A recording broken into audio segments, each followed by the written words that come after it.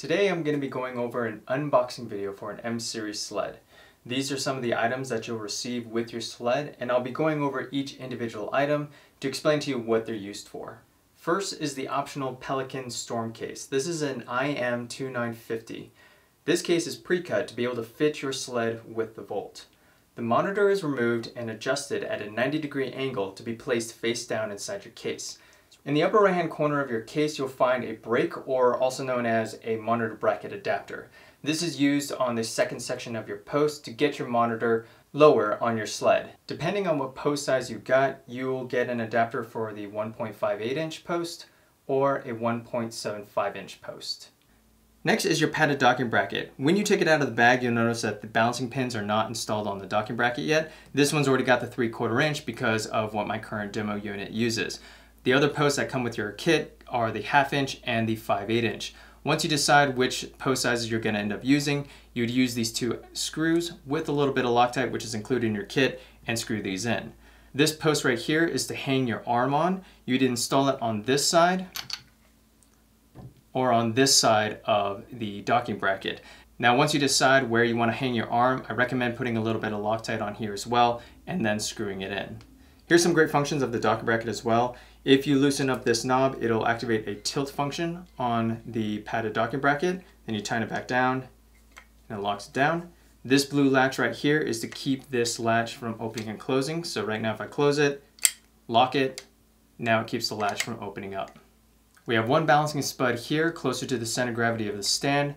Your other balancing stud is on the end, which can also extend in case you have a very long base for your sled.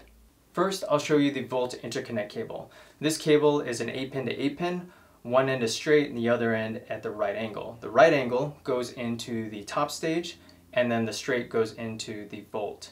Next are your yoke end caps. These are used if you were to remove the Volt from your gimbal. You would place these caps on your yoke to protect your yoke bearings from being exposed to any debris. And this is your gimbal tool, or also known as the blue whale tool. You use these pins as a way to tighten or loosen parts of your gimbal and Volt. We have some more videos online on how to use this tool. Next is your 7mm socket tool. This is used for your side-to-side and fore and aft on your top stage. If you remove these caps, you'll be able to see a nut underneath it that you could use this tool to tighten up. This is if you notice some slipping while you're balancing or operating in your top stage. Now, I do recommend reaching out to our Steadicam service department before trying to use this tool, because you can tighten it too much and end up actually damaging the mechanism inside of the top stage. Right. Next, what I have in front of me are the gimbal brake adapters. This sled is a 1.58 inch post, so the 1.58 inch adapters are already installed inside of the gimbal. So what I have left in front of me are the 1.5 and the 1.75 inch adapters. What this allows you to do is, if you had multiple post sizes, you'd be able to keep using this gimbal by just swapping out the adapters and using a different post size. This is what makes the M2 gimbal the most versatile gimbal out there. The M-Series gimbal comes with a permanent 3/4 inch hole in the handle. Now, of course, we include these handle bushings. You have a 1/2 inch and a 5/8 inch. So if your arm already doesn't have 3/4 inch, you could install the 5/8 to make your gimbal handle a permanent 5/8 receiver. The 1/2 inch is for people who are upgrading from an Archer sled and want to be able to keep using their G50 arm with the M-Series sled. You would utilize these two silver screws right here to install the adapter into the gimbal.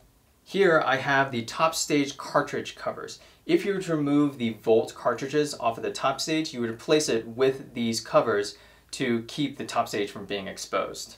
And underneath that, I have the Volt encoder cable cover. This is used if you were to remove the Volt encoder cable sensor from your gimbal. You'd replace it with this cover to just protect the inner workings of your gimbal. Last are these two small set screws, which were removed to be able to install the Volt pulley holder. If you were to remove the Volt pulley holder, then you would replace these two small set screws inside of your gimbal. And that concludes the unboxing for the M-Series sled. If you have any further questions, please reach out to our Steadicam sales department. If you want to tackle any sort of repairs, please refer to the manual or reach out to our Steadicam service department for any further questions.